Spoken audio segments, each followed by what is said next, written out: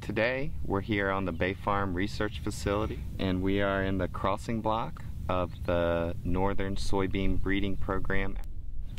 We generally attempt crossing different varieties of soybeans to develop a new and better variety of soybean.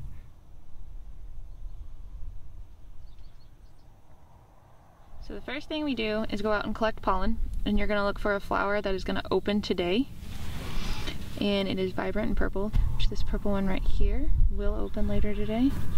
We collect it and we put it in a tube with a little bit of desiccant so that the pollen dries out. And then we close these tubes and put them into a cooler. After we've collected the pollen, we go to the female plot, which is on our tube in red. You'll sit down and you'll try to look for good female flowers. You'll remove all the other flowers from the node that you find a really good female flower on.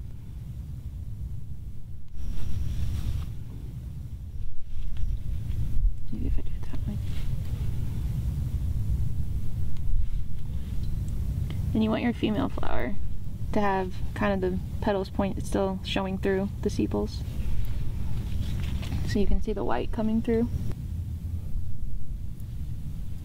Then we go through and we remove the sepals, and there's 5 sepals, and you want to make sure you get all of them or you will pull your flower off when you go to take the petals off.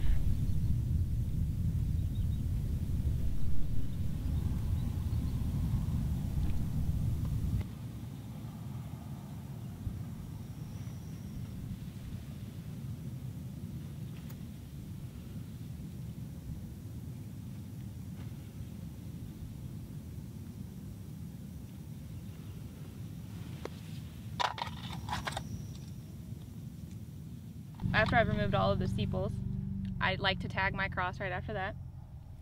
You'll put the tag just on the flower that you're crossing since you've removed everything else.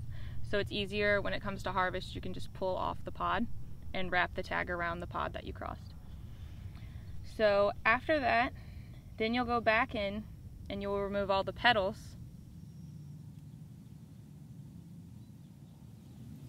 And what you should have left is possibly some anthers.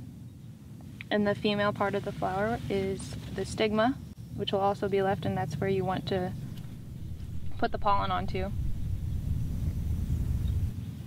You'll go back into your pollen, which you've collected earlier in the morning.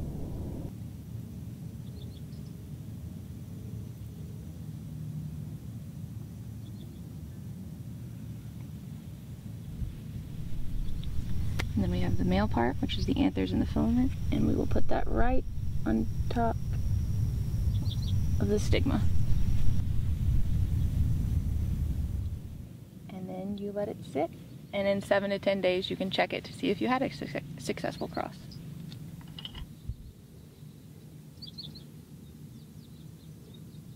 From that point, we go through several generations of inbreeding until we develop a pure line experimental soybean. From that point, we start to evaluate those experimental lines in the field for a number of traits. We evaluate yield for several years.